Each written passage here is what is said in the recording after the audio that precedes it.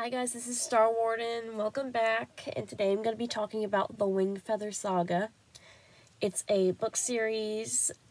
It's like fantasy, and I love fantasy. So, this is my favorite. I'm absolutely obsessed. What this series is about is it follows three siblings, Janner, Tink, and Lily, as they go through the evil in the world, which is the evil fangs of Dang. Lizards, but they're like people, except they like everything completely opposite. Like, they think flowers are disgusting. They think maggots are delicious. And so, they share qualities with humans, but deep down their core, they're lizards. But Janner, Tink, and Lily, they're the main three. You're going to see them all throughout the books, and they're like my favorite characters. Oh my goodness, I'm so excited to talk about them. Janner, first of all, he's pretty much the main character. This is Janner. And so, he's the older sibling. He's 12, for everybody who doesn't know it. And he's like, something about him is the only thing he wants to do is just have, like, in the books, not the TV series, he just wants to sail like his father. He didn't know much about his father because he died when he was young, but that's the only thing he wants to do. But Tink and Lily, his younger brother and sister, are stopping him from doing that because his mom, Nia, is saying, you gotta look after them because it's your duty as an older brother.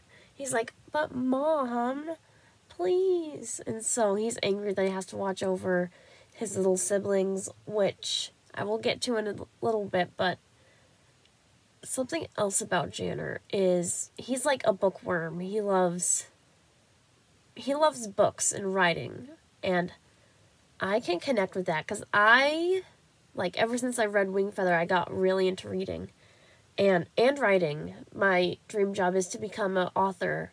And so I've written a couple stories. I'm not sure if they're good, but yeah, he does that. And then his little brother Tink. Oh my goodness, I'm gonna have like an entire episode on this eventually, but I won't say much. But Tink is Janner's little brother. He's 11, and he is, how do I say this? He does not think before he does anything. He's very quick, like, physically and mentally. He is fast, like, running fast, and, like, he doesn't ever think twice like Janner does. He just goes for it, which can be good sometimes, but it can be bad. And more things about Tink is his real name is actually Kalmar. It says that early on in the book, so I'm not really spoiling anything. I don't know how he got the nickname Tink. I assume it's like something that has to do with his fear of heights. He has a fear of heights. It's like halfway through the book where it goes away, though. And something else about him, he's always hungry. Food is always like up there on his like need list. He's always hungry. And something about his character, I guess, he and Janner, they're brothers, although in the beginning of the book series, they're kind of, I want to say, disconnected, kind of. Like, they live with each other. They're like, Janner's like, don't you do it, and then Tink's like, I'm going to do it. And so their connection as brothers, it grows over the books, and I love seeing that. But in, like, the first book, I'm only talking about this one right now, it's like, Janner is like, please just don't. And then Kalmar's like, I said Kalmar, I meant Tink. He's like, but why should I listen to you? And so, yeah, that's Tink for you. And then Lily, oh my goodness, she's one of my favorites. Janner's my favorite, but Lily, since she was very little, she's had a kind of disabled foot. Her, like, below the knee and, like, her foot is kind of twisted at an odd angle. I have a poster of her up here. You can't really see it, but it's, like, twisted at a weird angle. So she has walked with a crutch all of her life, and she's 9, by the way. So, but the thing is, she doesn't let that disable her. Since Tink is very fast and then Janet always has to keep up with Tink, she's like, no, I got it. No, you guys keep on going, I'm coming. So she's just really brave and kind and musical. She's a really musical character. She has something called a whistle harp, which is a beautiful instrument. It's like a whistle plus a harp, if you don't believe me. It's a whistle plus a harp. But she loves to sing. She's very musical. And then she's just really brave. Like in not the opening scene, but in one of the first chapters in the book, they got into their first fight with a fang, and Lily kicked it, and now she has earned the name Lizard Kicker from her grandpa. And so she's just an awesome character. I mean, like, the way she's changed over the books, like, she was like small in the books, and she's like, oh no, like, bad things are happening, what are we gonna do? And then by the end of the book, she's like, okay, who should I punch now? Who should I kick now? But those are like the 3 main characters, the siblings. And then what the story is like about is it's in the setting of a world called Air We Are, and how it got its name was when the first fellows came along, Dwayne and Gladys. Like, Dwayne woke up and he was like, well, Air We Are. Like, here we are, Air We Are. And so that's what they grown to call the world. So now it's in, like, Air We Are and everything. And then the book series starts out in the continent of Scree in the town of Glipwood. But, like, I won't be explaining, like, the entire, like, thing of it, but there's the Green Hollows and Dang, which is all the way over across the Dark Sea of Darkness, which is the book title, On the Edge of the Dark Sea of Darkness. But yeah, I think it's kind of unfortunate that continent is called Dang. Like, it's pretty strange.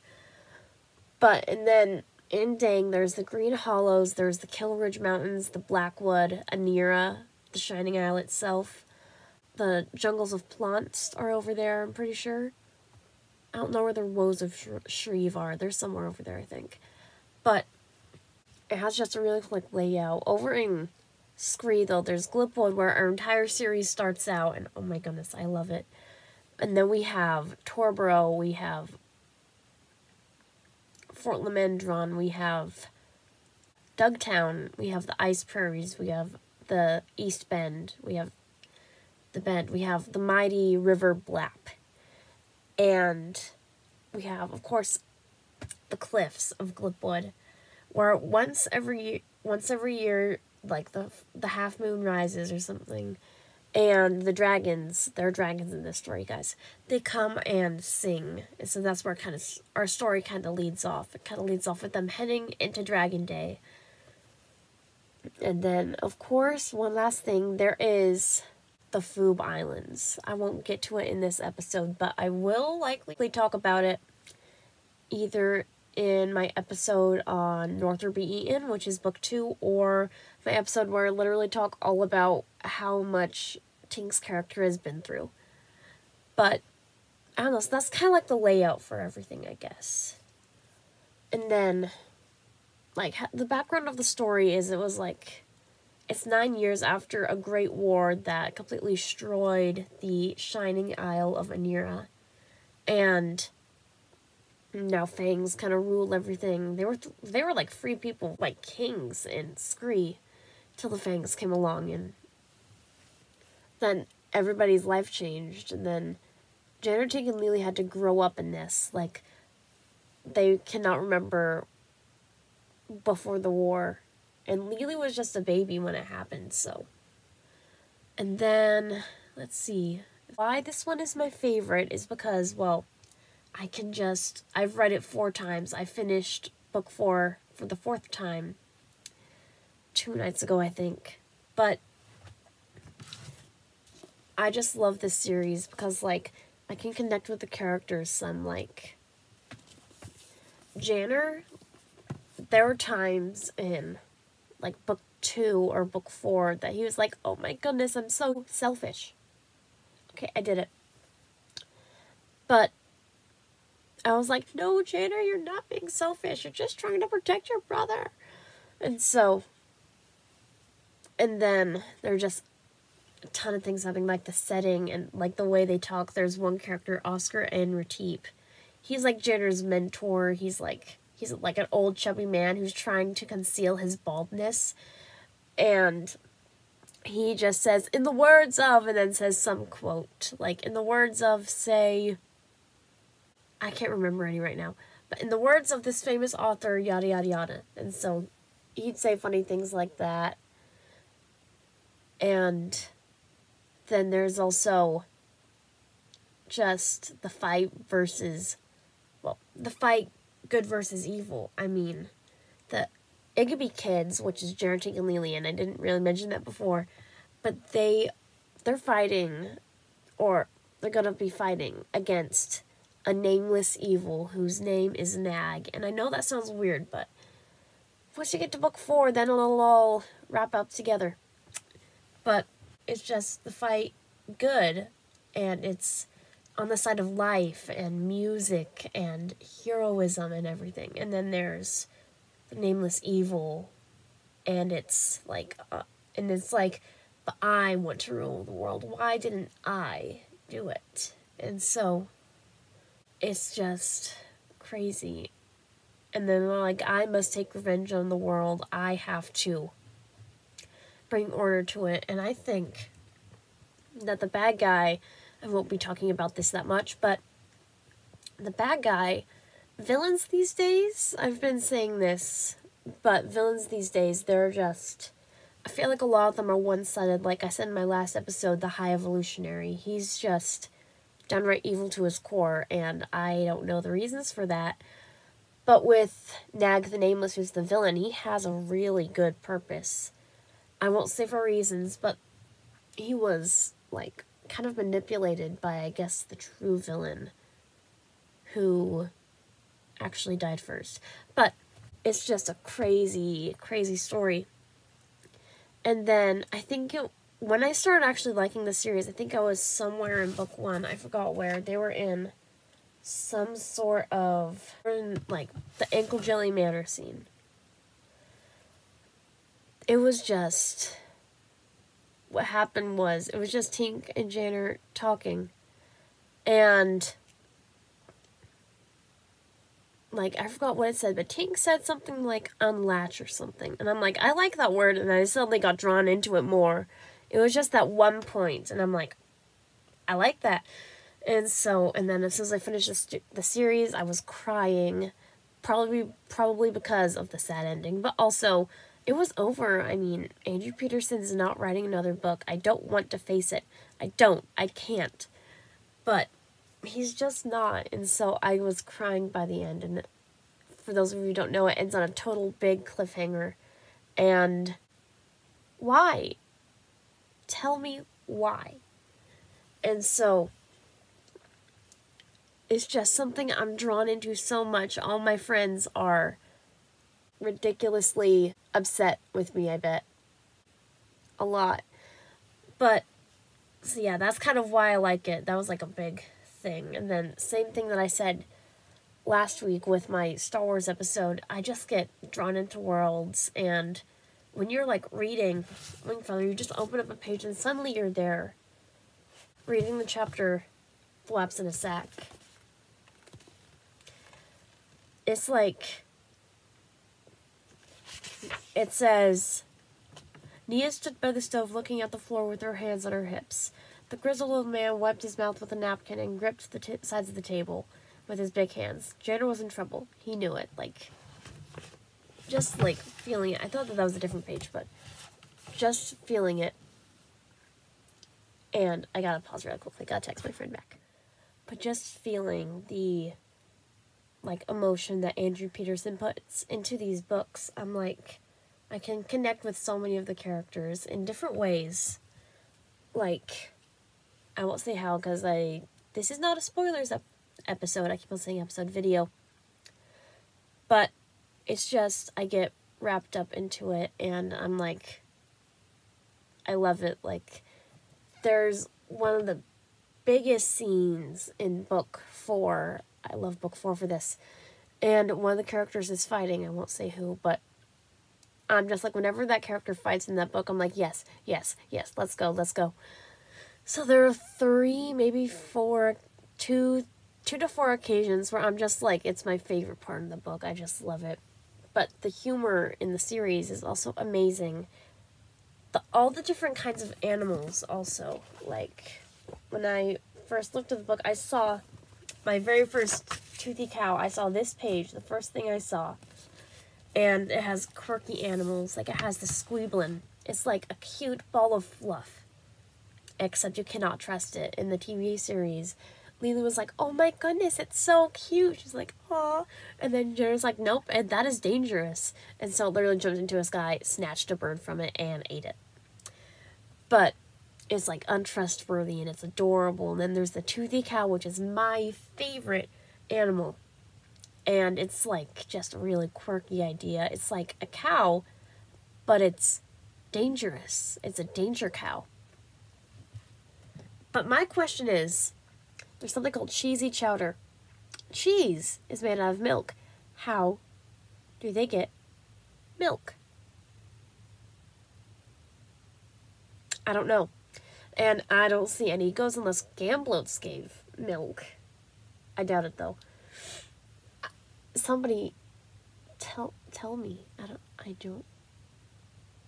don't understand. And so, but right on the track of creatures, there's horned hounds. They're like dangerous. They're like hounds, but they have like a big horn on their head. And then there is the Wexers. They're pretty much like small mushrooms, like, but they're alive with legs. And did I say Wexers? I said Wexers, right? I'll check that. And let's see, there are Fendrils. There's the lone Fendril, and it announced when autumn is coming. Like, in one of the first chapters of book 2, it was like, caw, caw. The boy was like, oh my goodness, it's almost autumn. So it's just beautiful creatures and sea dragons. Oh, hello, lady low. It is, in the TV series, they're so beautifully animated, and in the books, I'll get there eventually.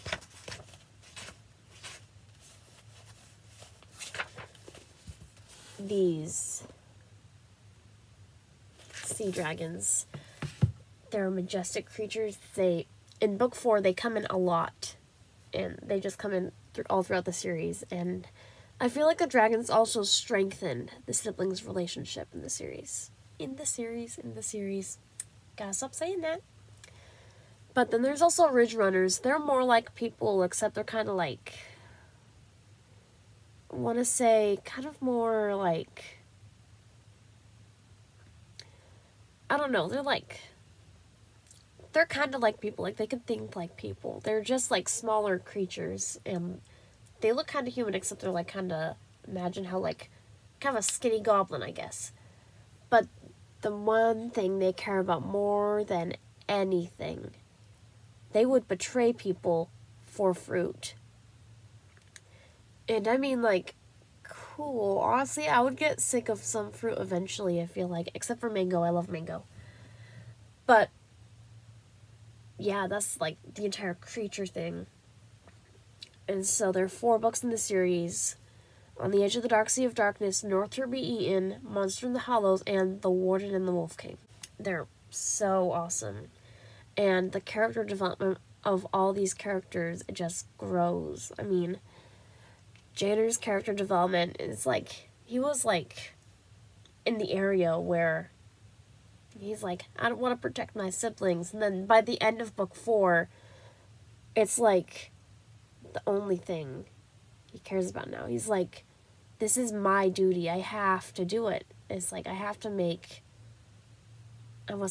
someone proud. I don't know who we would make proud, though. Let's just say his uncle, who is also really protective of his little brother, who was Janner's dad. And so now he went from like a kid who was, I guess, kind of scared of this stuff to a like, I want to say an awesome warrior who's protective of his siblings.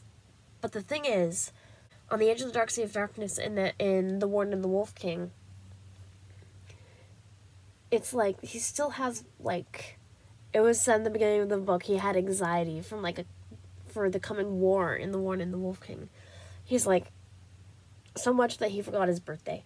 But, and then also in the beginning of the books, he's like, oh no, oh, where did everybody go? Oh no. So I feel like he's still kind of stressing things out, but he's dealing with it differently. And then for Tink, oh my goodness, for Tink, I can't spoil everything yet, but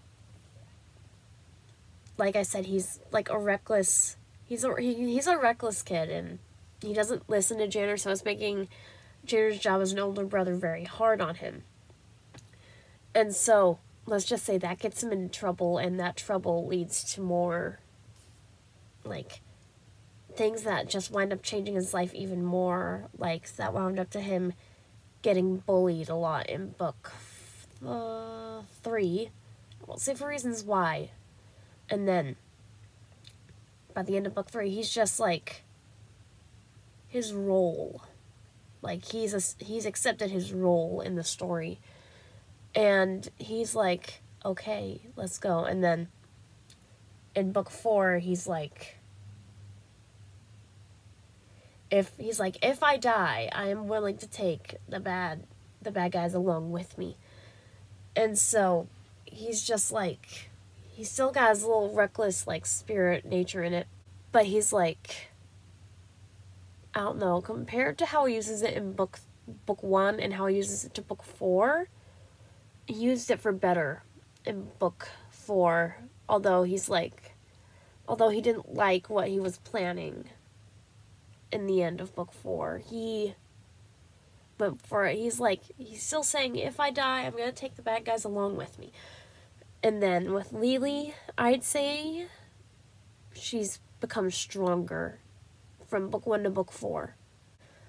Like, she's watched her brothers, like, fight against so many evil forces, and she's fought evil forces too, like the Stone Keepers. I won't say too much about them, but they're just evil. And so by the end of the book, she's just like, I need sleep. But she's still ready to, like, go. Like, she fights with music. Fangs don't like music. And so she like, messes with their heads when she, like, plays her music. And it makes it easier for everybody else to fight. So Lily's doing the real fighting, I guess.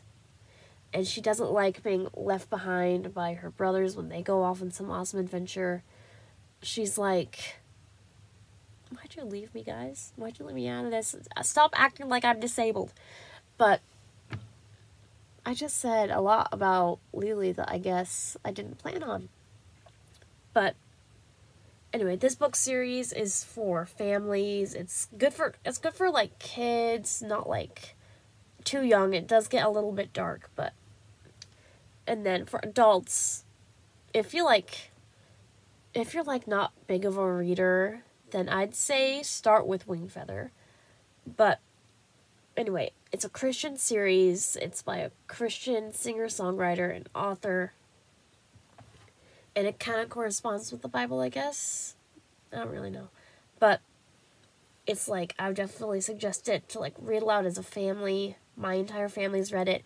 And only so far, one doesn't like it. I have 2 little sisters and 1 older one. So I had to read all 4 big books to my younger siblings. 1, she liked it. 1, she's like, stop. But I would definitely suggest it for families. Teens, like teenagers, like in the 12 to, I don't know, 16, 18 range. I have friends who've, like, read Harry Potter, and I can't read Harry Potter, so I don't know what's happening. They're like, it's not good. And I'm like, seriously? But it's like in that range. It's like, actually, like, for middle schoolers, but anyone can read it. I would definitely suggest it. It's a heartfelt story. It's action-packed. It's full of music. There are poems. There are illustrations. There are songs, which, word, form, and song, the three THAGs. That THAGs stands for three honored and great subjects, by the way. Word, form, and song. But it's just full of awesome words and characters and art and music and action. And I feel like it's good for kids, adults, and teens. But I'm not an adult, so I don't know. But for kids, I'd say I have a 5-year-old cousin, and I was like, she's like, ooh, what's this? And I'm like, I was reading book 3 at the time for the 4th time. I'm like, oh, that's the monster in the hallways. That's just like the monster's hallway. Yeah, and my mom's like, yeah. My mom said, yeah, I don't think that's old enough for you. I'm like, yeah, I know. So I'd say maybe 7, maybe 8 and up.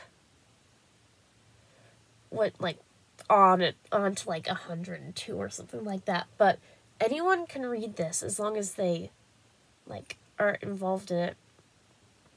So this is kind of like wrapping up my video. For my upcoming videos, I am going to be posting some art. I'm really excited to do that. I'm currently working on Janner, Tink, and Lily when they're grown up. They're going to be kind of in their outfits at the end of The Warden and the Wolf King, because I had no idea what I was doing. But I'm going to be excited to post those. I'm going to be posting, like, my, like, kind of art style, like, not art style, but, like, I drew Lily. I'm currently drawing Janner. I'm going to be doing that, and then I'm going to be posting some Green Ember art. Wingfeather Saga memes, part 3. I'm working on that. I assume it's going to be a little while, maybe next week, 2 weeks. But I'm going to try to make it better. And then next week, I'm going to be talking all about the Green Ember. So I'm really excited about that. And I'm also thinking about posting music, like singing and stuff.